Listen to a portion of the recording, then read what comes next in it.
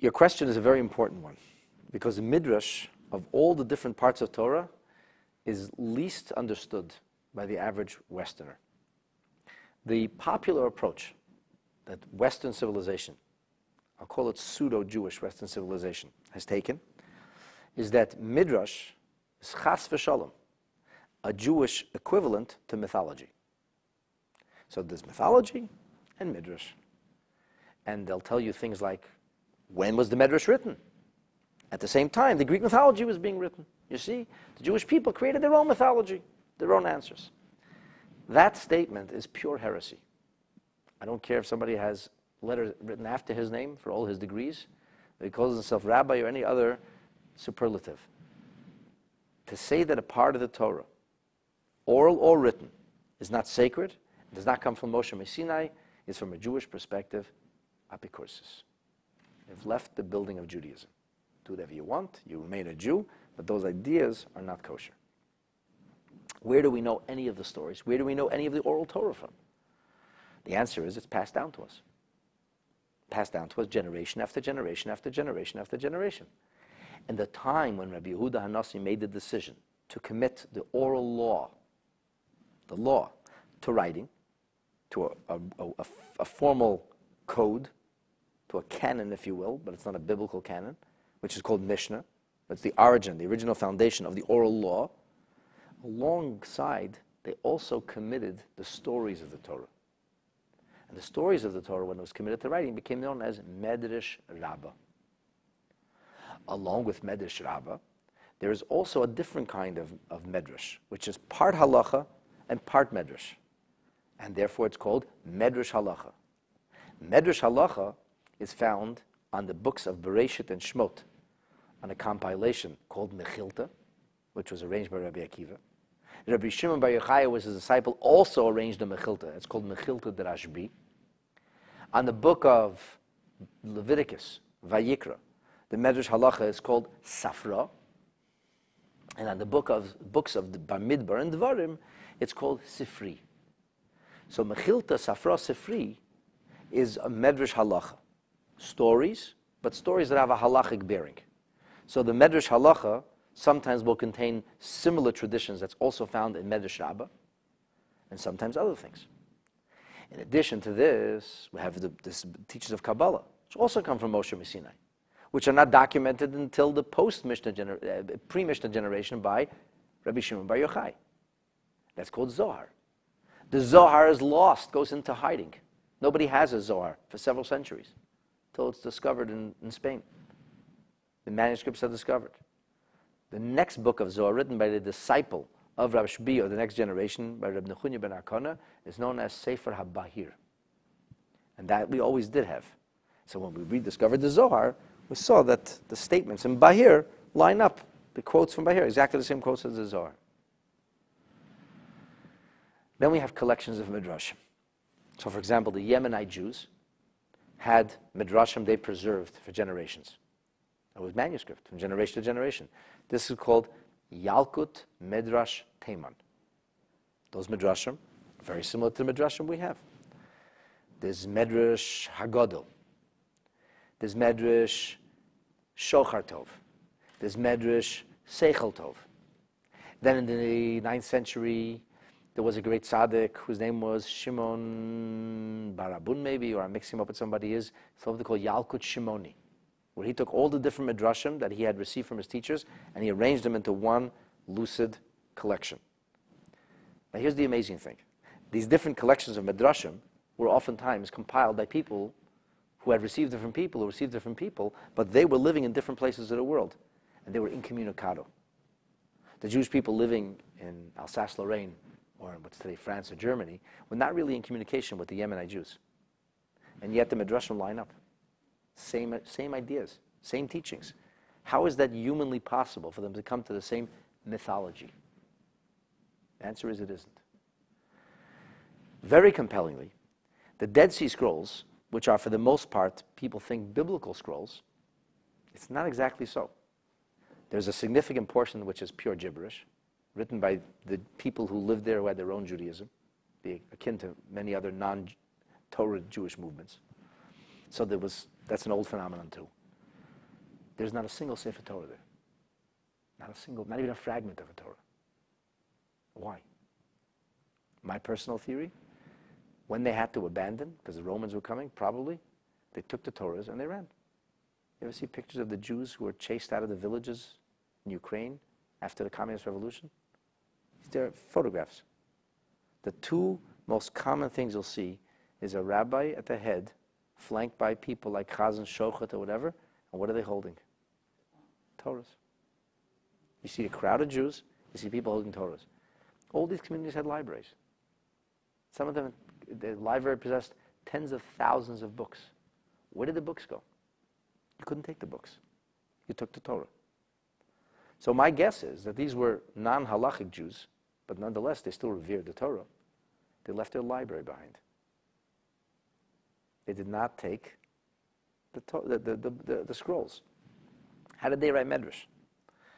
Very interestingly, they had a certain style which has only been adopted now in the last few years, a phenomenon now. We have English chumashim, which are written where the scripture is translated, and then in parentheses, we have the ideas from Rashi that are written into the text. The Dead Sea Scrolls, some of them are midrashic scrolls. So, for example, the story of the Akedah in one of the scrolls of the Dead Sea Scrolls, it narrates how Yitzchak is taken onto the altar at Moriah, how the angel says, let him go. And then there is a midrashic story inserted right into the body. And the midrashic story is about Yitzchak going to Gan Eden, which is the same Midrash we have Midrash Rabbah. So you have a Midrash Rabbah, and you get a postcard from antiquity. You got yourself the scroll, which nobody ever imagined would be found someday, and really couldn't have stood the test of time, but only because of the unique arid temperature there, that it was preserved. Not everything was preserved that well either. It's taken technology to open these scrolls. Some of them are just like burnt fragments or dried up fragments. But they actually managed to open them up and decipher them. They're all deciphered. They're all written. So in those Dead Sea Scrolls, there's a Midrash, an actual Midrash, which is identical to the Midrash we have, which Rashi even alludes to that Midrash. Think about the chances of that. So this is the Midrashic ideas. They're not just stories. Now, it is true that when we come to stories of the Torah, and the Rebbe did not like using the word tales, because tales, like tales of the Talmud, tales sounds like tall tales. Stories are stories. Excuse me. The stories of Torah are not always literal. Not every Midrash is literal. And certainly not every story in the Gemara is literal. Some of these stories are narratives. Narratives that use parabolic language or involve euphemism or some kind of anthropomorphism sometimes. It's not always literal. We use specific language to convey something. With the sages either weren't unable to convey the truth, the profundity of what they understood because the reality didn't exist yet. Like, for example, the Gemara that talks about a demon whose name is radio, who can go from one end of the world to the other.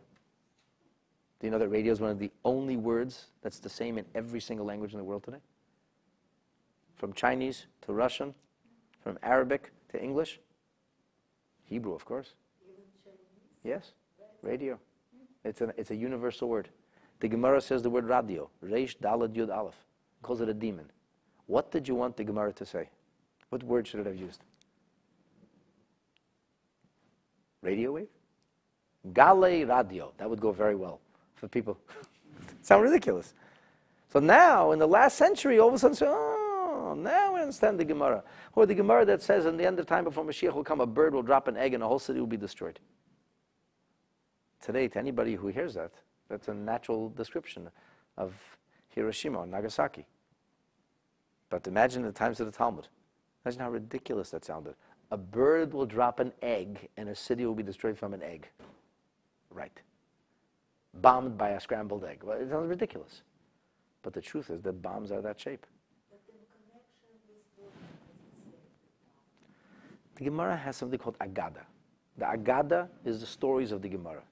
In the stories of the Gemara, it says, Rov Sodot HaTorah Nignuzim Ba'agadata, that the greatest secrets, the vast majority of the Torah's secrets, are encoded into Agada. But it cannot be always taken literally. Sometimes it can certainly not be taken literally, and sometimes we're not sure. We don't always know if it's literal or if it's not literal. This is the challenge.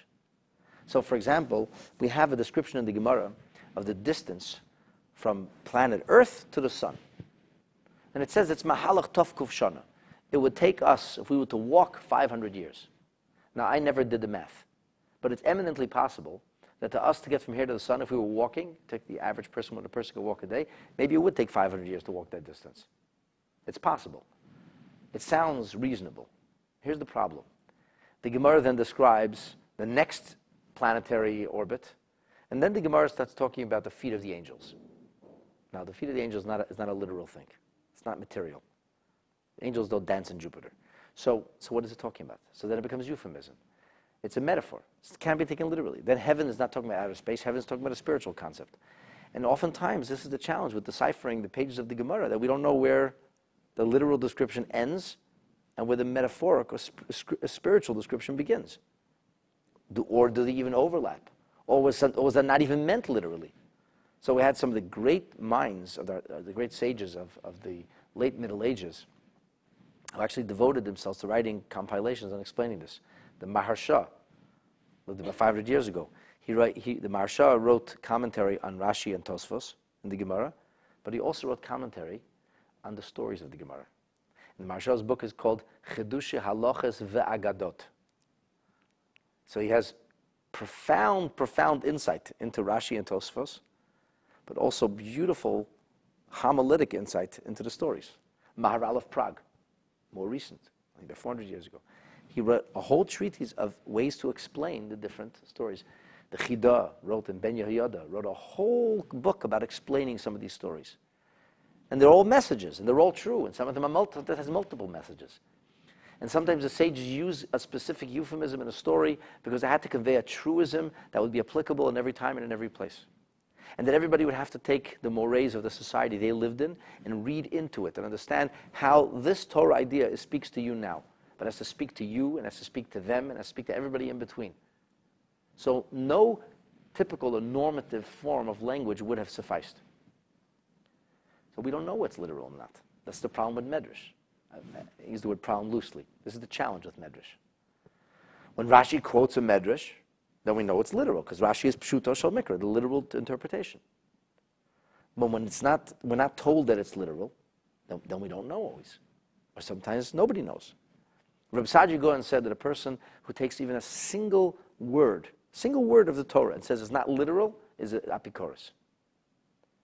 So if you don't believe that one of the people in the Torah lived, or lived for as long as the Torah says he lived, you're an apikoros. But that's scripture. Unless, he says, sometimes dibra kasav lashon havai. Sometimes the scripture definitely uses exaggerative terms. For example, cities that reach the heavens. That's an exaggerated term. It's a euphemism. What do we call that today in English today? A skyscraper. Orim bitzuris ad hashmayim, cities that were fortified to the heavens. What does that mean? Skyscrapers. It means that they had a defense mechanism that could protect it from aerial attack. The Gemara seems to indicate there were flying devices in the time of the Talmud. Is that literal? Is it just a story? Till today we don't know. Did they have gliders? Were some of those gliders somewhat mechanized? Did they have the ability to remain in the heaven for an extended period of time in the air? It could be. We don't know with certainty. So when it comes to Scripture, Scripture must be taken literally.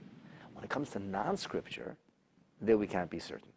So sometimes it's a metaphor, and sometimes it's not. It says that the Pharaoh was a 1.5 feet high, 1.5 feet wide, his beard was 1.5 feet, and his male organ was 1.5 feet.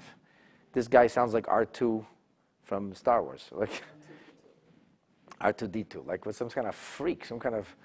So you think that's literal? I don't think it's literal. I think it's a descriptive term.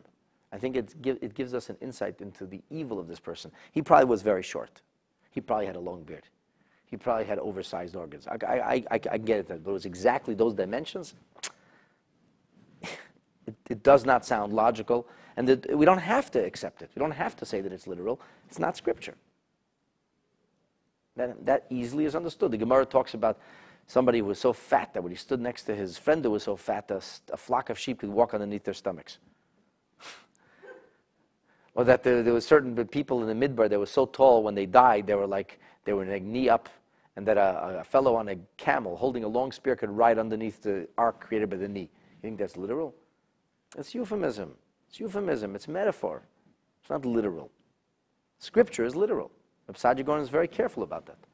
But it's all true. It's all true.